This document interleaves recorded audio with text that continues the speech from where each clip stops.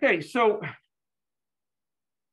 in your assignment 3, and in the past lecture, and in the videos I asked you to watch, there was a focus on communicable disease models as examples of nonlinear models. We need 2 to tango, we need susceptibles and infected, the infected, and then multiple ones together. And I'm listing up here common terms that you encountered in that. Like I over N. What was I over N? What's the intuition of I over N? What is that? It's the fraction of the population that's infected, right? C times I over N. C was the number of contacts per day that a susceptible had with anyone. So C times I over N, where the number of contacts the susceptible would have had with a infected per day, right? This is like for the whole population, what fraction are infected. So if you say I have contact as a susceptible with 100 people per day, and 50% of the whole population is infected, 0.5, then I have contact with 100 times 0.5 infected per day. Okay. Remember we talked about this before, and then you multiply by beta to get the force of infection, the approximate probability that a given susceptible will be affected per unit time. Remember that? You went through this? I want to make sure you can understand it from 2 perspectives.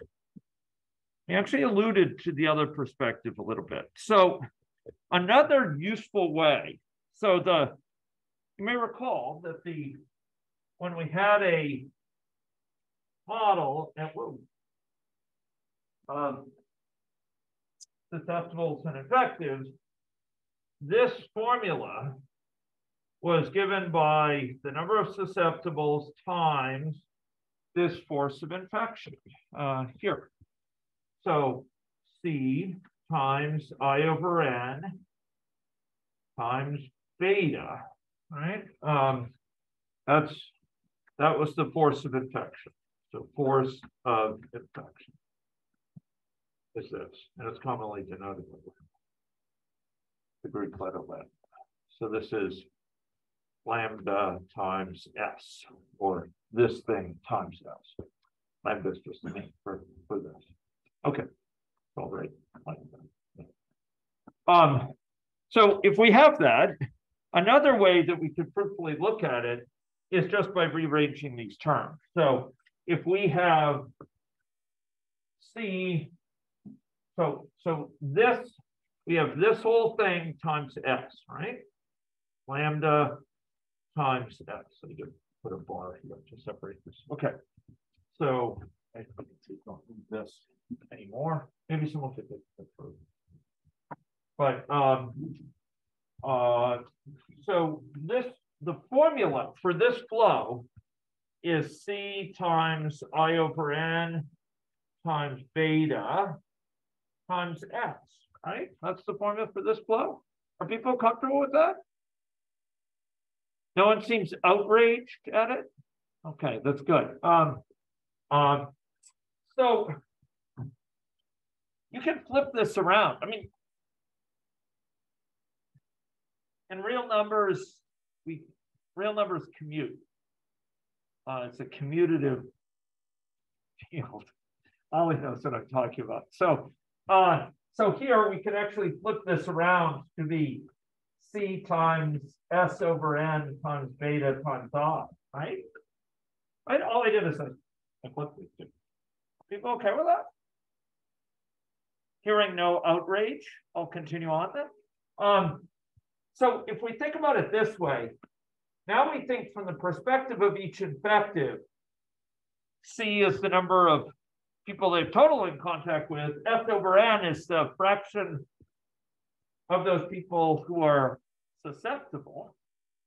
So C times S over N here would be, for each infective, the number of contacts they have per day with susceptibles on average, right? And beta is the chance that they'll infect each of them. So this is kind of the number of people that they're infecting per day. You get that? C, the number of total people they're bumping into. C times S over N is the number of susceptibles per day they're bumping into, and each one they've a probability beta of infected. After all, they're of infecting them. After all, this is from the perspective of an infective, and so C times S over N times beta is this number of people infected per day by an infected. Are people okay with that?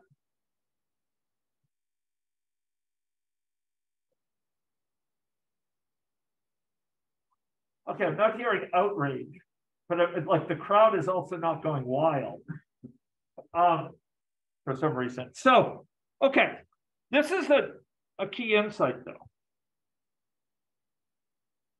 What this is saying is that a key throttle on how many people are infected by an infective is this term, S over N.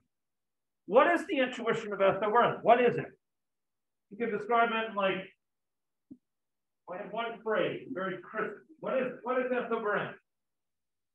In fact, fraction of the population that is susceptible. Right? Huh? Now let's consider, okay, so this is the number of people per day. Per day. How do we consider it over their entire time infected? How many would they infect over their entire time infected? For one of these models where we have an average time infective of, let's say, mu. What would it be? Yeah, times mu. It's just C times S over N times beta. That's the number of people they are going to infect on average per day, times how long they're infected, right?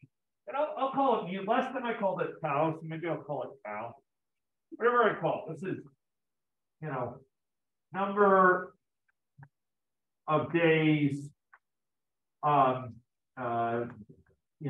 infectives that they remain infected, right? Remain infected, that they can spread.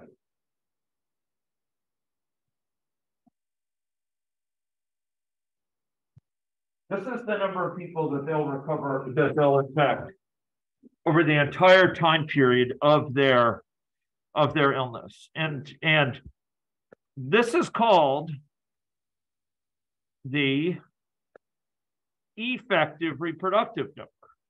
Okay. And in fact, it's just F, this fraction susceptible, we'll call it F here, F. In other words, S over N. The fraction susceptible. So this is what's called effective reproductive number, or R star. It's also called R sub E or R sub T. And that's different from the basic reproductive number. Does anyone remember what the basic reproductive number was? Tony. The whole when S over N one. And one. Meaning the entire population, other than that one infected, is what? Susceptible. So if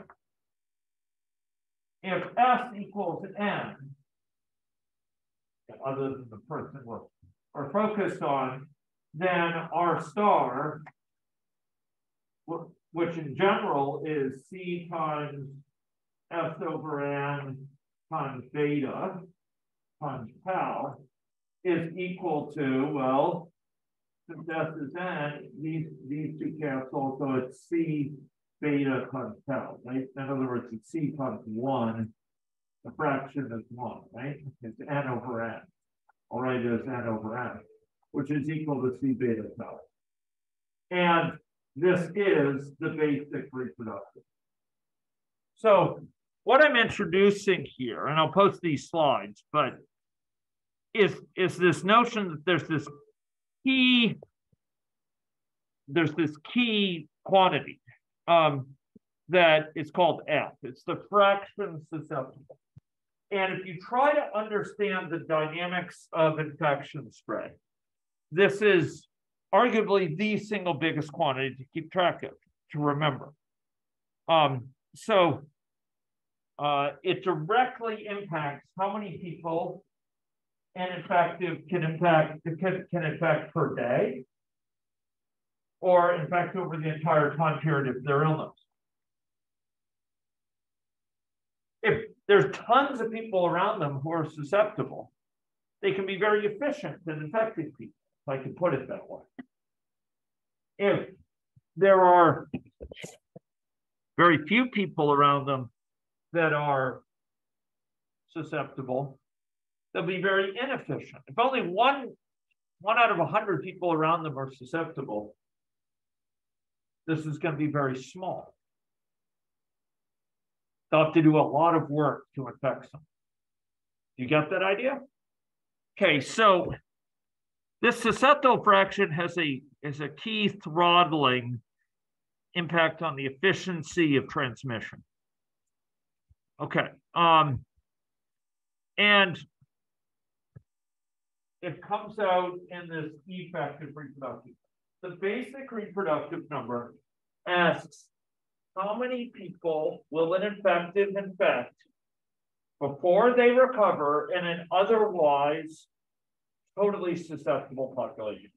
They're surrounded by susceptible. Everyone around them is susceptible. How many people will they recover? Will they infect them? They can be very efficient at it. You see that? All of their contacts are with susceptible stuff. So they're not wasting any time. They infect C, they have contact with the total C people per day. All of them are susceptible. Each of them they infect with a probability beta for each of those contacts, and then they're infected for tau. That's the basic reproductive number. This basic reproductive number. The effective reproductive number is the same as the basic reproductive number here, except it's times S over N. And it reflects the fact that if there's few susceptibles, it's harder to infect people, and I'll infect fewer people before I recover. The effective reproductive number asks, how many people will an infective infect before they recover in the current situation? And this depends on those same factors that we saw before. Now, I've introduced these terms partly to reason about tipping points of sorts. So, ladies and gentlemen, when we talk about an infectious disease, we're very interested in the basic reproductive number, in part to know, will the infection lead to an outbreak? Will it lead to an epidemic, a really big sustained outbreak? If the basic reproductive number, if R0 is less than 1 for some infection, maybe someone with that infection comes in, flies into the Saskatoon airport. Will there be an outbreak? Why not? So remember, basic reproductive number is what? The number of people they will infect before they recover, right? Scott, did you want to say something too? Yeah. So R not less than 1, then they won't be able to infect more people than they are. Exactly. By the time they recover, chances are they haven't even replaced themselves. I mean, there's a chance they might infect the person, but on average, they won't even replace themselves. And so many people who have it won't get anyone to stay in their place when they recover. And so it'll tend to die out. You know, it might infect 1 or 2 people, but it will tend to die out. If the basic reproductive number is greater than 1, now you're dealing with a situation where it could start to spread, right? Again, if the basic reproductive number is 2, that would mean before I recover, I infect 2 people. Why could that be bad news for an outbreak? Because then what could those people do? They could each infect they could each infect 2 people, therefore 4 people in total. And it could go from 4, they're circulating different areas of the city. Those 4 could infect 2 each, and it goes to 8. You see? And it compounds and it grows geometrically at first, as long as they're contacting different people who are susceptible. But the limiting factor ends up being this fraction infection susceptible, because more and more as those go from 1 to 2 to 4 to 8 to 60, 32, 64, 128, 256, 512, 1024, etc. Eventually, they're going to start running into people who are not susceptible, right? And the fraction of susceptible in the population will start to drop. And so each infected will have to work harder and harder and harder to infect people. And that will limit the spread. And that limits the spread that we saw last time. And, you know, in any logic, right? I was going to draw it out. We might as well simulate it, right? Where initially you get this kind of doubling exponential rise for exactly these reasons, right? It's rising exponentially because each person infects, 1 begets 2, begets 4, begets 8, but then it starts to reach up and limit itself because of this lower number of susceptibles around. Do you remember what condition is true at this peak? I don't remember what condition is true. I said it was 2 different levels. One from a population level, we deal with stocks and flows, and one from an individual level. From a population level, what is true at that peak? Think about inflows and outflows.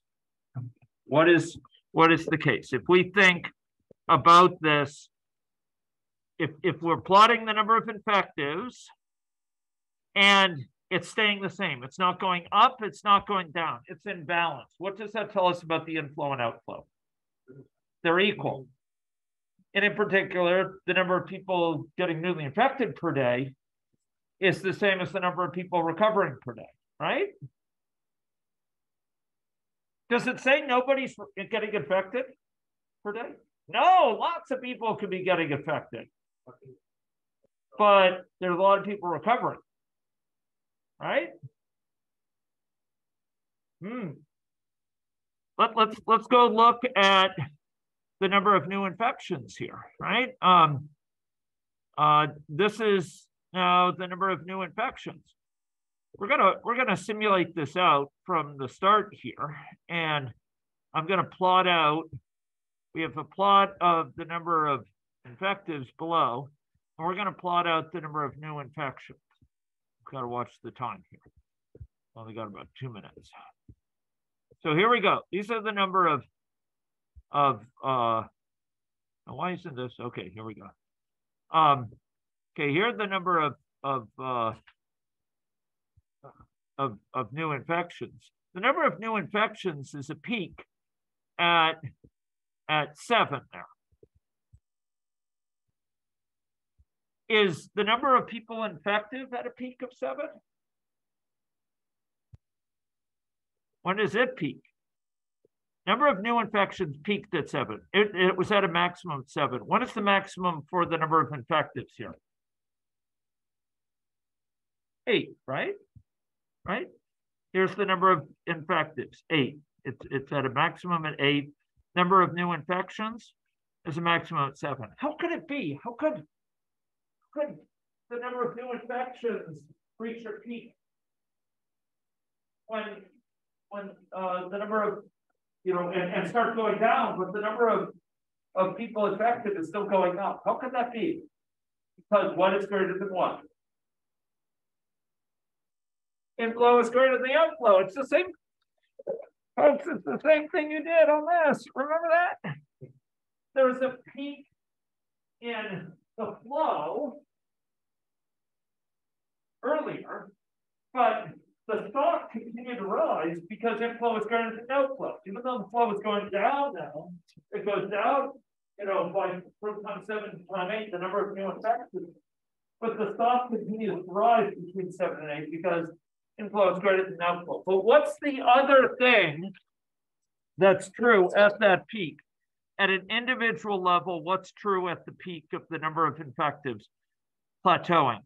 At an individual level, how many people is each infective infecting? One person. So that means R star, the number of people being infected by each infective before they recover is what? 1. So at that peak, we have C times S over N times beta times tau equals 1. And in general, when it comes into a situation of stasis where the number of infectives is equal, you will have this being the case. Each infective infects exactly 1 person. And it's because the efficiency of their ability to infect people is limited by how many susceptibles there are. Okay? So we saw the stock and flow reasoning again. A new inflow can be highest at a different time when the stock is high. The inflow could be going down, but the stock could still be rising, right? This bedevils decision makers, believe it or not. Why are we doing such a good job, having people placed in the community and released to the community, and our numbers being placed in the criminal justice system are dropping, but the number of people under incarceration is still rising? Well, inflow is greater than the outflow. Why are the number of people in the hospital going up, even though the number of new infections is going down? Because the number of new infections is greater than the discharges per day. Comes up again and again and again in terms of reason. I hope you see it here. Okay? Okay, so that's all we have time for today. Thank you very much. And many of you can get started on assignment 3.